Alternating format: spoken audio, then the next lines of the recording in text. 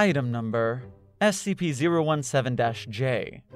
Object Class Euclid. Correction. Safe. Special Containment Procedures. SCP-017-1-J is to be cordially uninvited from all events, get-togethers, and special occasions. If SCP-017-1-J makes contact with intent to be at a function or event, the event should take place as intended and no changes should be made. However, all attendees of said event should be informed not to mention the existence or the effects of SCP-017-J to SCP-017-1-J, and just pretend to be overjoyed that she showed up in the first place. Description: SCP-017-J is a temporal anomaly which is, in essence, a field of time displacement. The effect of SCP-017-J varies with no known causality, but the field can cause time displacement in measures varying from 15 minutes to 3 hours. The field itself is geographically locked to the residence located at Dayton, Ohio. The only subject seemingly affected by the field is SCP-017-1-J. SCP-017-1-J is a human female named Barbara.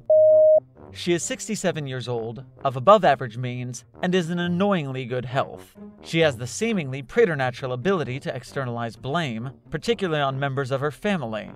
The subject also displays a remarkable inability to read a clock or watch. Her residence falls within the area affected by SCP-017-J.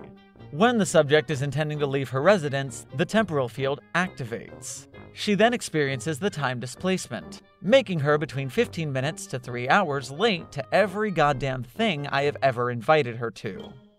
Logs. June 20th, 2016. SCP-017-1-J is 1 hour and 45 minutes late for a college graduation ceremony for her own fucking daughter. Correction. A postgraduate doctoral valedictorian. When asked, she dismisses it and instead blames university, insisting that if they had received all of that tuition money, then they could at least check to make sure everyone's family could be there. SCP-017-1-J is summarily reminded that she did not have to pay any tuition money, since the graduate was the recipient of a full scholarship. November 23, 2017. SCP-017-1-J is late for Thanksgiving dinner by 2 hours and 45 minutes. The subject swears that she, quote, left the house on time, end quote, when asked, and blames the traffic. She then laments that the best part of the turkey has already been eaten, and then blames DrConnors for eating it. The subject rudely reminds DrConnors that she should be on a diet to lose weight if she ever wants a man to marry her and give the subject grandchildren, in front of the entire family.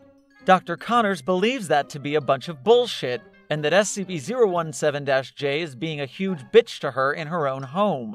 Furthermore, she's focusing on her career, and SCP-017-1-J should maybe have Thanksgiving by her damn self next year, since nothing that DrConnors ever does is good enough for the subject. December 20th, 2017. Christmas is cancelled. Contact with SCP-017-1-J is lost until the subject decides to be involved in further research.